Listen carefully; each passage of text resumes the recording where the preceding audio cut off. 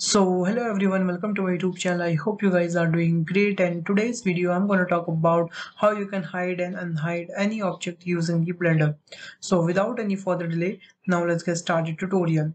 And first of all, I just want to tell you guys why I'm making this video on this topic, because it's sound very simple but that's very useful. How? Because so whenever you are doing work in Blender, if you have a lots of object into your one scene and you don't want to see all of them at once, you want, if I had done something with the object, I just want to hide that object. So for that, what you can do, so in this video I'm going to talk about it. Make sure you just watch this tutorial till end. So now let's start the tutorial.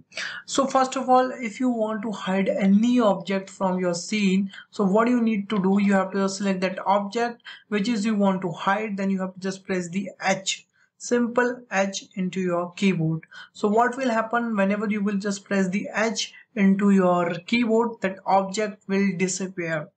And if you want to get back that object again, then you have to just press the Alt H, you will get this object back basically.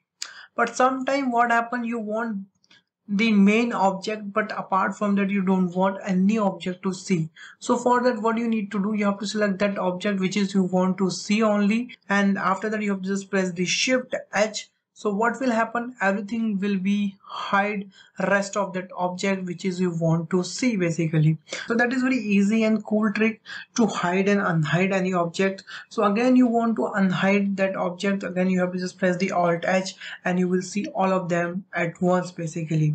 Okay, and one more thing, why that hide and unhide so important, because so whenever you are working with lots of objects, so sometime you don't want all of them to see at once. So whichever object you don't want to see in your viewport, you can just hide pressing the H.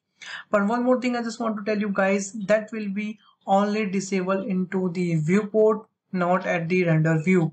When you will take a render, that object will also appear into your render.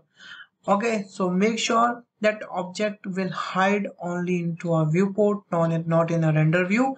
But if you want to hide that object in a render view as well, then what you need to do, you have to select that object which is you want to hide in a render view also. Then you have to just go to your collection settings, and then you have to just close that camera icon basically.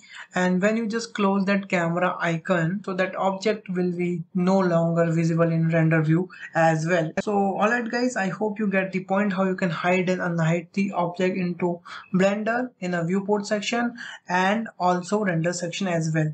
So thanks for watching this video guys. If you learned something in this video, please hit the like button, hit the share button, and subscribe my channel. Also, if you have any queries, if you have suggestion, please let me know in the comment box. I will definitely reply comment. So bye bye, take care and stay home guys.